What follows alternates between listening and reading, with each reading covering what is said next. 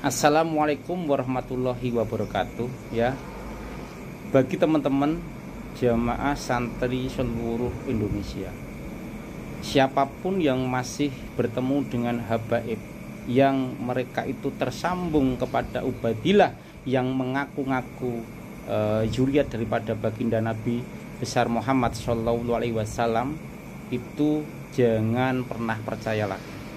Karena Ubaidillah itu bukan daripada anak Isa al-Muhajir. Itu menurut kitab primer dan kitab-kitab sejaman dari abad ke-4 sampai abad 9. Jadi nama Ubaidillah itu baru muncul di abad ke-10 Hijriah. Dan itu pun bukan menjadi rujukan para nakobah-nakobah internasional di dunia Islam, di belahan dunia manapun. Karena keturunan daripada Rasulullah itu menyebar di seluruh dunia.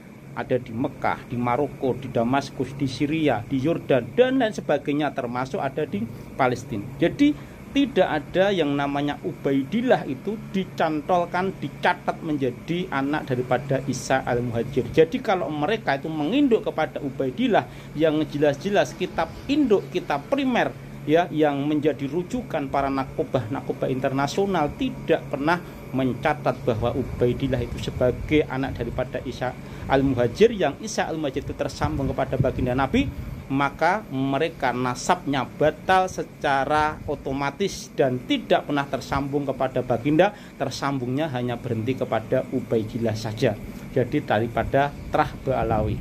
Maka kalau mereka masih mengaku-ngaku sebagai zuriat Nabi, ya, maka Anda tidak perlu percaya. Kalau mereka suruh memuliakan mereka, ya, jelas-jelas Habib yang tidak berilmu, Anda tidak perlu percaya.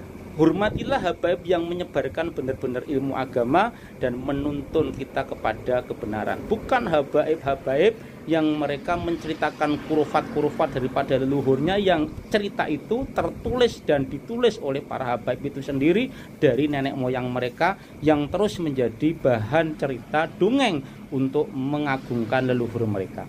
Jadi ya, para muhibin yang masih belum sadar itu hanyalah segelintir X daripada ormas-ormas yang sudah dibebarkan oleh pemerintah, yang belum legowo hatinya untuk menuju kepada hidayah yang benar.